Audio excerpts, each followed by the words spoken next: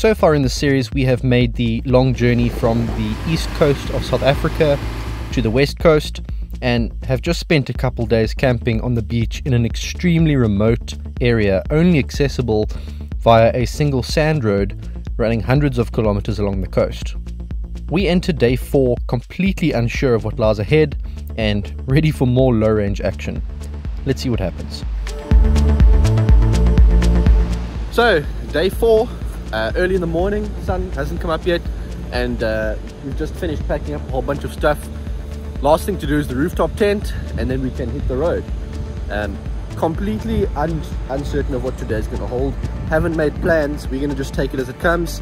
Part of the reason we're being so spontaneous is we don't know how long it's going to take to get through the whole sand road section all the way up the coast. We're going through the Namaqua National Park, and there's a 4x4 route there called the Caracal Eco Trail, which we're going to be attempting today. And the fridge is also still not working, fridge and freezer. So that also gives us a bit of a dilemma with food. Thankfully we do have backup food. I mean, we've got stuff in tin cans and spaghetti and pasta and stuff like that. So we'll be okay, but it's just a bit of a disappointment if we have to lose everything in the freezer. But we'll see how it goes. We rev up the engine and depart from camp just as the sun is peeking up over the horizon, and we are straight into the action as we see a winding road snaking through the dunes up ahead. It's tires down to 1 bar and foot down on the accelerator. With probably about half a ton of extra weight on the Hilux, she requires some good momentum. Keep momentum here, Matt. Keep momentum here, Matt. You don't want to get stuck again, Matt.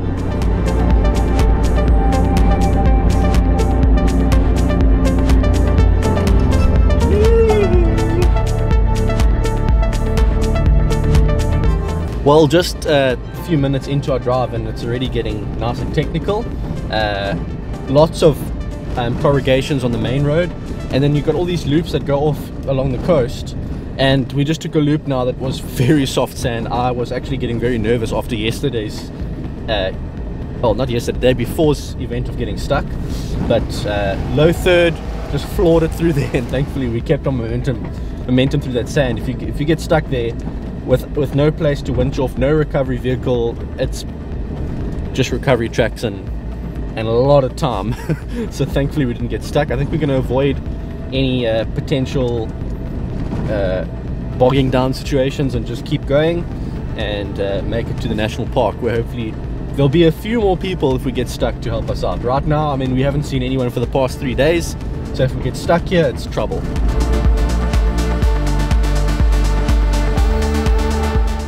We do of course pull over every now and again to just enjoy the surroundings, and it's great to see some activity with plenty of duiker running around and flowers everywhere. Still a way to go until we reach the Namaqua National Park, and we are enjoying every second of it.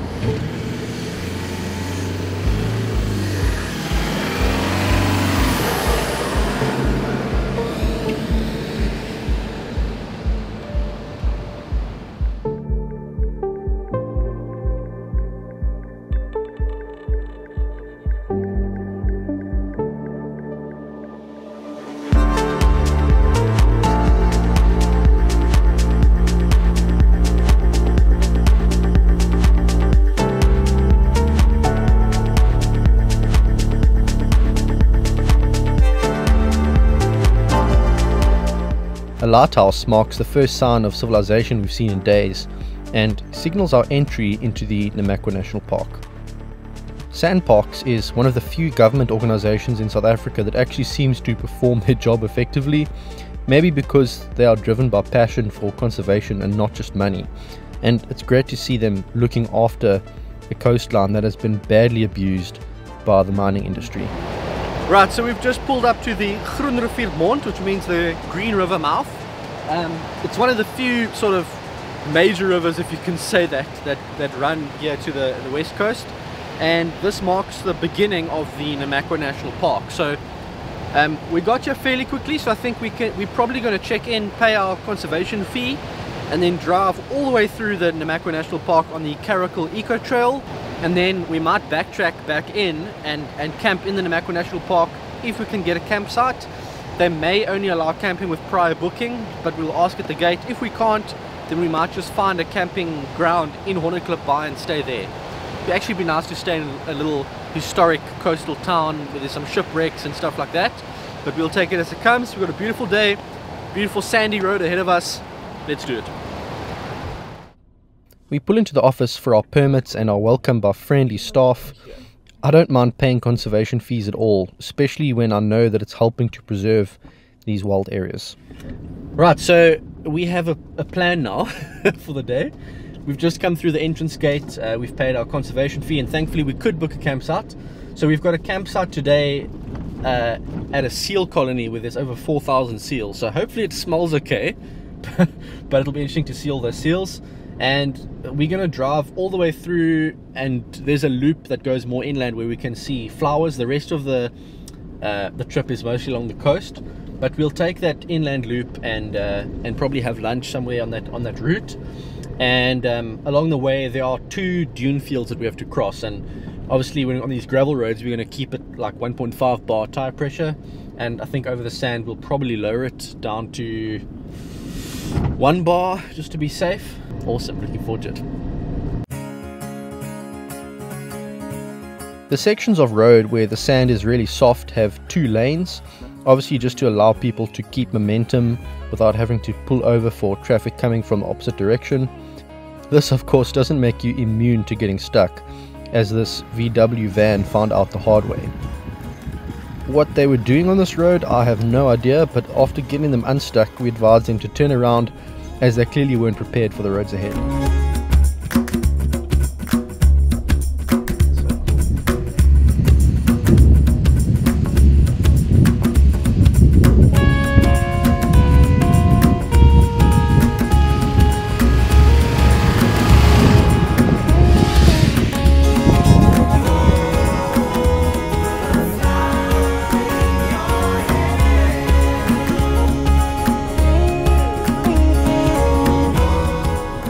So we've just passing a massive dune field called the Bitterrivier Dunes. We're up on a kind of an elevated point now, and we can see one section of the dunes, and it really looks a lot like Namibia, just with white sand instead of like that typical orange Namibian sand. But you know, to have like desert dunes right next to the beach, it just makes me think of Namibia. Very cool. And I think we're coming close to that little loop where we can turn off. I was very keen to fly the drone, but it looks like drone flying is not prohibited here, unfortunately. So we'll have to make another plan to show you what it looks like here. But oh, it's so wild and so beautiful and so vast. Like, you look at this park on a map and it looks small, but you forget how big the country is until you see big open spaces like this, and it makes you realize what we have on our doorstep.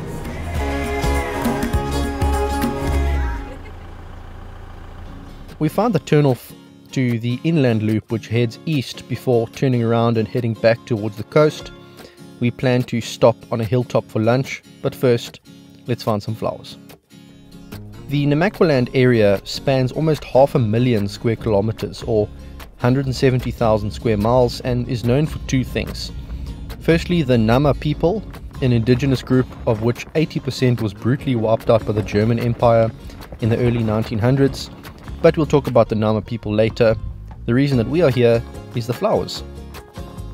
There are over 3,000 species of flowers here, most of which aren't found anywhere else in the world. This was certainly the highlight of Nicole's day.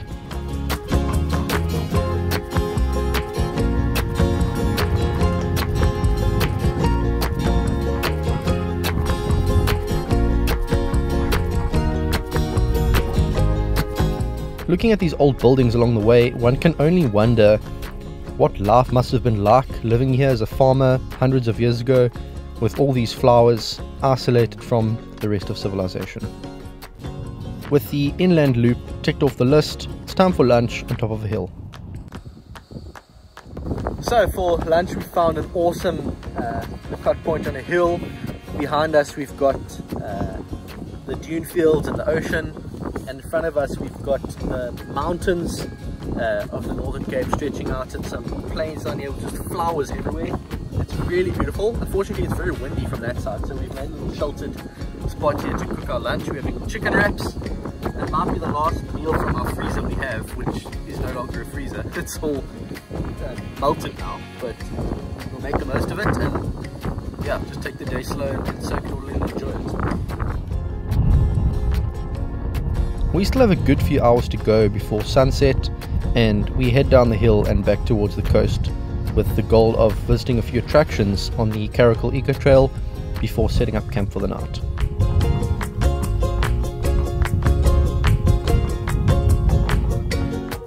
Coming across a rock with some fresh water trapped on top, we bring out the 12-volt pump and a 25-litre water tank and slurp up some water. This will allow us to take a nice long hot shower before climbing into our tent tonight. Well, you remember that massive dune field you saw earlier? Well, we're on the road now that goes through here. Although the section we're going through is kind of a break in the dune field, it's not really dunes here. You can see there's some dunes underneath the vegetation, but it's not like open sand like you saw in those other images, so it's not too difficult to pass. It's definitely 4x4 only. You have to, even with the 4x4, you have to lower your tire pressures, especially at the weight we are with everything here. We'll definitely get stuck if we don't lower tire pressures. But yeah, for the most part the road is kept in pretty good condition, and you can see they've put a bit of gravel on top to make it harder, but I believe there are some sandy sections which we'll probably pass through very soon, where we're going to need to just get some momentum and keep it going, which will be fun.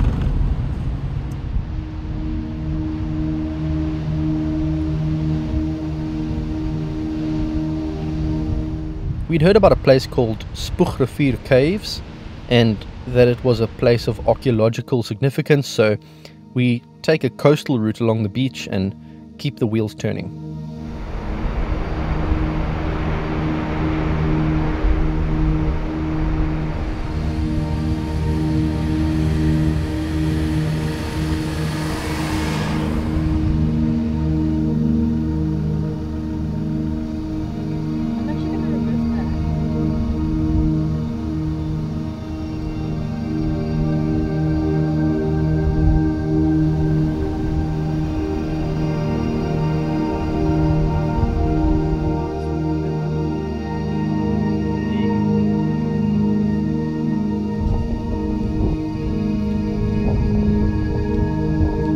So the name Namaqua, you'll notice the word Nama is in the word Namaqua. Now the Nama people were the original, oh, there's birds living up here.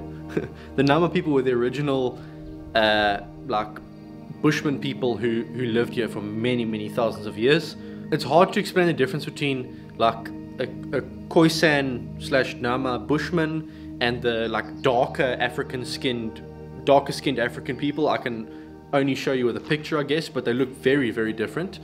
And the Nama people, they were nomadic people, so they would travel many hundreds of kilometers, and they would either keep livestock in later days or they would hunt. And they'd live off bulbs, they'd get water from bulbs. If you've ever seen the movie The Gods Must Be Crazy, you'll know what kind of the Khoisan Bushmen were about. But the Nama people, this cave is, there's a plaque here explaining the significance of this. It's got archaeological significance in that they found bones of domestic sheep dating back 2,000 years. So they were able to prove that the Nama people actually kept domestic animals that long ago, which is pretty cool.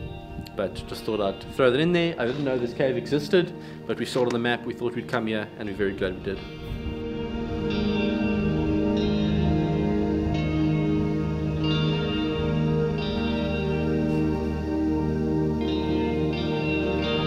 So the verdict is that we're not going to have enough time to go to Horniclip Bay to get ice and supplies, so we are heading back to our campsite. We want to at least enjoy the last hour and a bit of sunlight at the camp. We don't want to be arriving too late and not being able to enjoy it. So back to the camp we go. First time camping in Namaqua National Park. It's been such an awesome day, so let's end it with a bang. This may look like a house cat. We thought so too at first, but it isn't. Well, you do not see that every day. We were on our way to see, or are on our way to see the seal colony, and I saw what looked like a domestic cat walking past, and then, you know, we're in the middle of a massive national park. There's no domestic cats here. And it turns out it's an African wildcat, which is one of the smaller like wildcat species, obviously one of the cats that domestic cats come from. So pretty cool to see that. Did not expect that African wildcat on the beach. It must be living off small birds and stuff here, but very cool to see. Close to our camp spot for the night, there is a colony of about 4,000 Cape fur seals. What makes them choose this particular spot over the rest of the rocks on the coast, I really don't know. That's a mystery. But being a marine protected area, they have all the fish to themselves here and don't have to compete with commercial fishing vessels. Not my favorite animals. They stink and they look kind of like Labradors with their back legs tied together. But hey, it's nice to see that they are thriving here. Back at the camp, we find ourselves alone once again. So we've arrived at our campsite at Boulder Bay, and this is actually pretty cool. We've set up our camp as normal with the awning and the rooftop tent and everything there. However, on this side, we've got a nice little sheltered section that'll just give us some relief from the wind, because the west coast is known for having pretty crazy wind, and will just allow us to, you know, have some peace tonight when it comes to the wind. So yeah, it's an awesome spot. Very remote. No running water, no electricity, none of that. So it's going to be business as usual tonight, and got a little bit of time to explore the beach, but sun will be going down soon, so I think we'll probably start cooking within the next 45 minutes or so.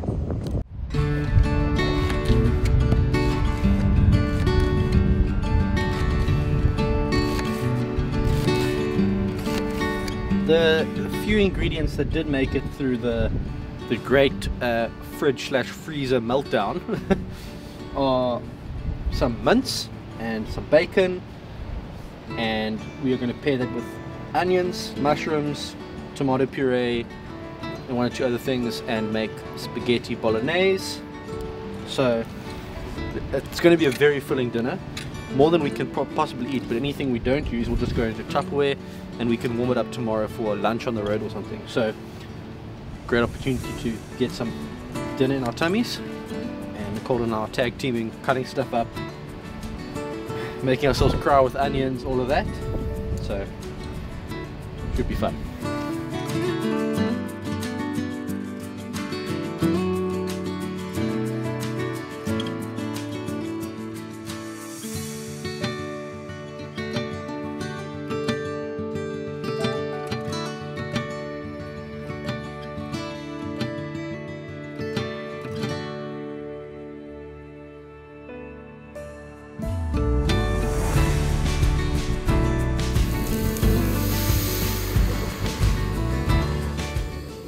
Well, dinner is served and comes at the right time too. We've had a long day, another long day.